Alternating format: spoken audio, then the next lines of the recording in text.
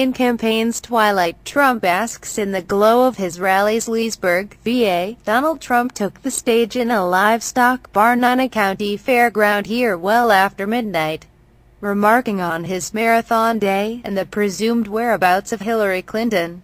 "She's sleeping beautifully," he said, to roars of approval from his supporters. While Trump's fortunes have ebbed and flowed, his crowds have been a constant.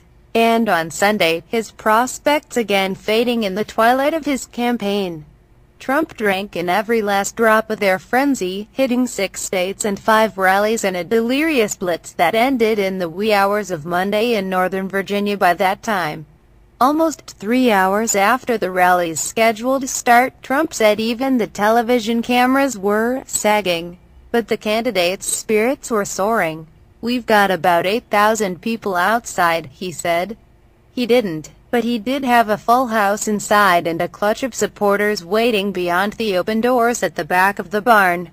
"It may be almost 1 o'clock in the morning, but I guarantee we're going to build that wall," Trump promised them, after billing his speech the Midnight Special. His prediction earlier Sunday that Election Day would turn out to be Brexit plus had grown by Virginia to Brexit times 50, far greater than the Brexit times 10 he predicted last week. Early voting trends in Nevada and Florida have Democrats feeling bullish. Clinton held on to a modest lead in national polls out Sunday, and FBI Director James Comey disclosed that the discovery of emails that caused him to revisit his investigation of the former Secretary of State had been a false alarm. It was a finding that Trump rejected as illegitimate. "You can't review 650,000 emails in 8 days, he said in Michigan and Pennsylvania. "You can't do it, folks." In 2012, even as the polls showed Romney trailing in the final days, his campaign famously mistook large, raucous crowds as a sign that they had the momentum to win. Trump has long taken solace the size of his crowds and their intangible enthusiasm. As the campaign draws to a close, he may lack momentum, but his rallies still have what Trump calls spirit. In Virginia, State Sen. Dick Black, warming up the crowd, accused Clinton of being, of all things, an alcoholic. "She's probably sobering up right now," he mused. After waking up in Denver and holding a rally in Iowa, Trump flew to Minneapolis, where thousands of supporters showed up at an airport hangar on a day's notice on Sunday afternoon. One man wore a shirt that urged the lynching of journalists. Outside of Pittsburgh on Sunday night, as spotlights projected red and blue stars across the hangar's walls, Trump added a new flourish to the spectacle of his airport rallies, sliding back the hangar's door to reveal his plane and send fits of excitement through his supporters gathered inside. In between, in Michigan on Sunday evening, Trump invited a gaggle of children on stage, some with shirts that spelled out Trump, and marveled at their wisdom. "They understand even better than the adults," he said. They know what's going to happen."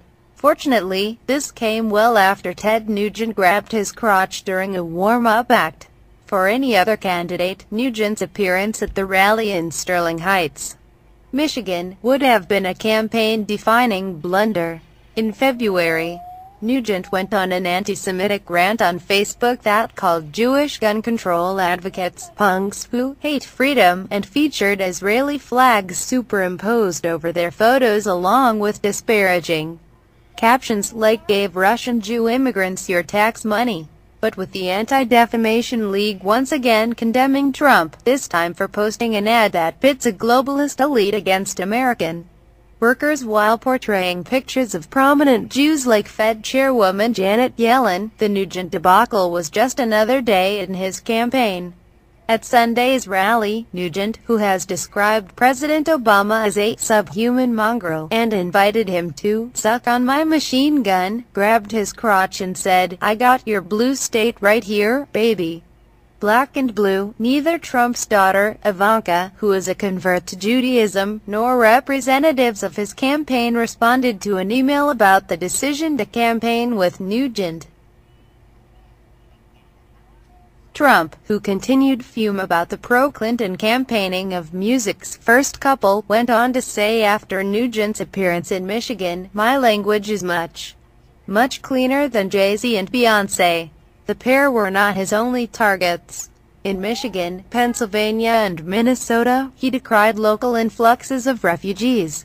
"Here, in Minnesota, you've seen firsthand the problems caused with faulty refugee vetting, with large numbers of Somali refugees coming into your state without your knowledge, support, or approval, and with some then joining ISIS and spreading their extremist views," he said in Minneapolis, adding, "A Trump administration will not admit any refugees without the support of the local community where they are being placed."